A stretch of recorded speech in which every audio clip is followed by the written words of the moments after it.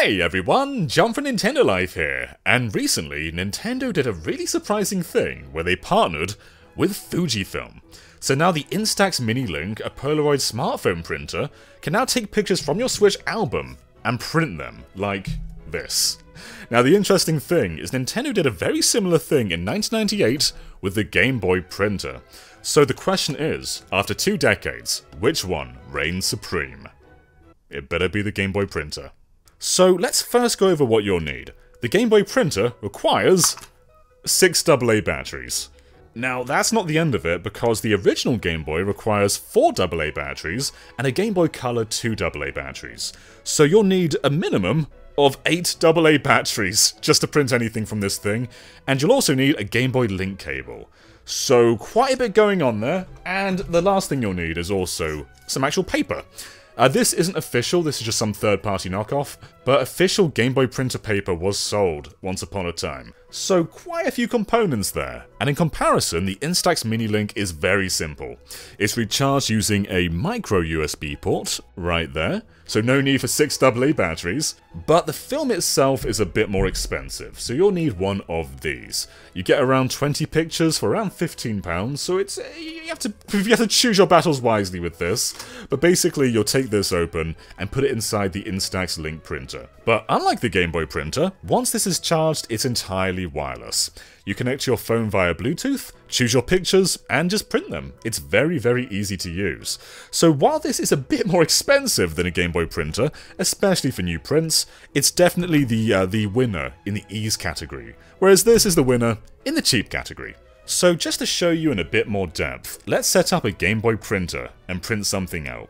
And we'll do the exact same with the Instax, and then we'll do a comparison between the two pictures. So for this, I want to print something off in The Legend of Zelda: Link's Awakening. So this is the Game Boy printer in all its glory. And what's funny about this is I think this resembles an NES more than it does a Game Boy, but whatever, still very sleek looking. So as we said earlier, you'll need a minimum of 8 AA batteries for this. If you're using a regular Game Boy though, you will need 10 AA batteries. So let's first go ahead and set this thing up. So we have to take the back panel off to get to the batteries, and we're going to need to put in 6 of these bad boys. Okay, so now this thing can power on. That's its way of saying hello. Okay, so now this thing's on, what we're going to do is take this off by holding down this panel there, and we're going to have to put the paper in now. So let's go and grab our roll of paper, and I am just going to slide the edge in here like you're changing a till roll if you work in retail, and we're going to hold down the feed button while we're doing this. It's hard to do behind a camera, but it will go in, trust me. You are hungry for Game Boy printer paper. There we are. She's in. Okay, so now that we know that it's accepted the paper, we can roll this baby up. Get it nice and snug. And then put this on top. Beautiful. So now this is ready to keep on printing. But how do we use this in a game? Let's turn on Link's Awakening. So to save batteries, I'm going to use a Game Boy Color. And what we have to do first is link these together using a link cable. So if we take this end, we're going to put that right over in there. And link this over to the Game Boy Color, which has its one just over here. I put it in the wrong side both times. So now that this is linked up, we're going to get somewhere we can print off pictures in Link's Awakening.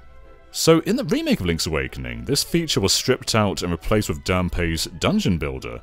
But in the Game Boy Color version, what you could do was speak to this fella over here, and there's a whole side quest about building up an album. And with all these pictures, you can print them off using the Game Boy printer. So what I'm going to do is get my picture taken just over here, and we can then print out that picture. Now there's a few Game Boy Color games with, and just original Game Boy games too, with functionality just like this, like Super Mario Bros. Deluxe.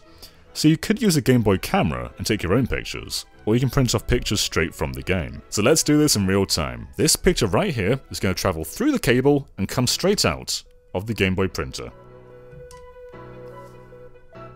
Oh, something's happening.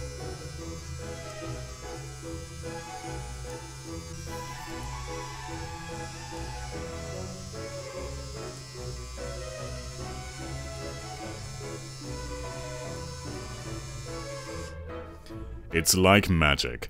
Now this doesn't come out too easily, so you kind of have to rip them off like that. So I can neaten this out later on, but right now it looks like I've just ripped a bit of paper off, and but this is the result. And for a 1998 printer that's printing off till roll, this doesn't look too bad. But how does it line up to a modern day printer? Now setting this up is relatively simple. First make sure it's charged by undoing this flap and plugging it in for a little bit. But the first thing you want to do is give this baby some film. Now they come in packs like this, so let's just take this one apart if I can do so. There we go. And now what we're going to want to do is take the yellow strip here and line it up with this yellow strip right here. So they're just going to go in like so, and undo that, and out will come our first print, which is just the cover here. So this is not a picture. This is just like a little safety precaution to make sure it works properly. So that is now gone, and now we can print something. So what I'm going to do is open up Link's Awakening and find a relatively nice picture. Alright, so I've decided I want a nice picture of me and my bunny friend. So I'm going to take a picture right here. And now that that's taken, we can go to the Switch album, and this was a relatively new feature they added. But you can now share pictures via QR code. So if I press send to smart device, then send individually, it's going to give me 2 QR codes in just a second. Now what we can do is go to the Link app. Now if you want this, you can just tick the box, and there is a QR code to scan in right there for both iOS and Android, and this will give you this app right here. But before we do anything, the first thing we want to do is connect the device. So go to Bluetooth settings, and we're going to just hold down the Instax button right there a second, until it starts flashing, and then search for a device. And it should find the Instax relatively quickly. So it seems, yeah, they're now connected, you can see right over here. And if I go to Switch Direct Print, we can scan in these QR codes. So there's one. And then we can scan in the other one, and all of a sudden, we're going to have a Link's Awakening picture on our phone. So it's taken it in a weird aspect ratio, but we can change that by editing that, so we can just flip it around by, oh, that one there. And we can zoom in as much as we want, and get as nice as a picture as we please. So I'm going to go with something a bit like that. And we're just going to print. So if I press the print button now, we're just going to move this out of the way, put that there, and press print. And there we go, that's transferring from my phone all the way to the printer. And in no time at all, it's going to give us a brand new picture. So while this is printing, what I'm going to do is just neaten up the Game Boy picture a moment. So this is all out, but because it is a Polaroid, it's going to take a moment to develop. So let's put that over there, put that there where that develops. Now I'm going to get my scissors. And we can watch it in real time as it develops. Let's just even out this one.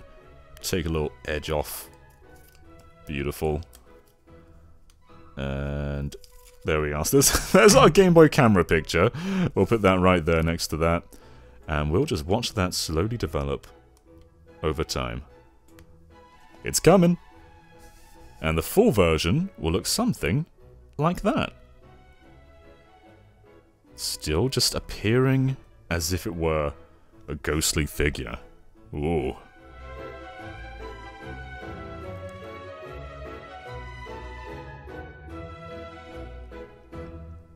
So the colour is taking a little bit to set in, it's a bit desaturated. This one I took a few hours ago is much nicer looking, but this one also looked desaturated for a bit, but then eventually the colour came, and now it looks pretty good. But of course we're comparing it to something that looks like this, so it's a bit of an improvement, if only a little bit. So you do need 3 devices, being the Instax, a Switch, and a smartphone, but the result is pretty darn good. So what I'm going to do now is just print out a bunch of different pictures and see how they all look. And of course, the obvious game choice is new Pokemon Snap. Now on our phones, rather than going to Switch Print, we're going to go to Frame Print, which basically gives us all these different frames to put the picture in. It could be Animal Crossing, it could be Mario, or it could be an Instax theme like this. But we're going to do a Pokemon Snap one. Now what would be a good one for Bidoof, celebrating his life? I think just a regular old center Pokemon Snap one. I found him! Now, Bidoof isn't quite in frame, so let's just try and edit this a little bit. So we're going to try and rotate him around, and make sure he looks great, his best, on his happy day. So there we are, there's Bidoof. We can also change the brightness and things like that, make things look a bit better. So we can go like, whoop, make him nice and bright. I'm going to make him look a bit like that. And we can change the frame on the fly if we want to. We can make it look like that, like that. In fact, I quite like this one. But the frame is now showing a little bit, so let's just try and correct this a tiny. So we just zoom in like that. And I'm pretty happy with that, so I think that's pretty much ready to print. And we can print both with the Instax going up and down. So let's just print like this, and see how it comes out with it in a different mode.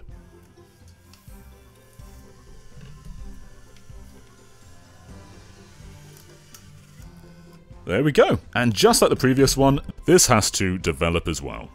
And yeah, this one's coming in quite slowly, but you can see the frame is right here. And you know what? I'm pretty happy with this. They take a bit to develop, but once they're there, the colors look great. I'm afraid to say, they might even be better than the Game Boy camera. Maybe a tiny little bit. So let's just do one more direct switch print. So we're going to send a smart device, do that, and again, just scan in the QR codes. It's really, really simple. There's one. And here is two. Beautiful. So this is going to send me my new Smash picture. And again, we're going to have to edit this a bit because it's come in the wrong orientation. And there. And that's basically ready to print. So there we go. It's going to go... whoosh. And into this. As if it were magic. Now, I'm someone who takes a lot of Switch captures, and if I wanted to, I could print out the moment I went from level 99 to 1 star in Tetris 99. Or, I could print out when I became Elite Smash as Zelda. Or I could print out, I don't know, when I beat Dragon Quest. All these moments, all these pinnacle gaming moments for me, can now be immortalized in physical form. And so many Switch games have photo modes too, like Dragon Quest Builders 2 is a beautiful one. Or Mario 3D World, I'm sure there's some photos of that game hanging around in my album somewhere. Let's see, here's some. So if I wanted to, I could take this picture of Mario kicking a ball and print it. Or this picture of Mario, you know what, let's do this one, of Mario jumping at a plant. So if I send this one to a smart device, and we can give this one the Mario filter too. So there's definitely times where you're going to have to make adjustments and compromises to fit in the frame. Let's see. I'm determined. Let's go back to how it was originally. Alright. You know what? Let's just get the plant. Let's just get a beautiful picture of the plant like that. That looks pretty good. And print, baby!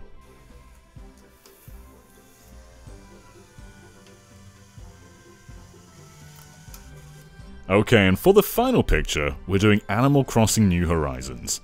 So I'm going to choose... oh, these are also lovely. Let's go with this nice blue one. And my picture is going to be this one that I took with some friends online. Let's just rotate it around. And it's of us just feeding the ocean. There we go. We need to get the text in there. Water is thirsty. And let's turn things up a little bit. It's a bit dark. There we go. That's looking nice. And print! As we speak, the Animal Crossing photo is developing, and I think it's safe to say that the Instax may just about beat the Game Boy camera. But one of the best parts is the Switch functionality was a mere update, and the Instax can be used for far more than just Switch pictures. You can print anything with this thing. So with that said, here's a picture of Xeon.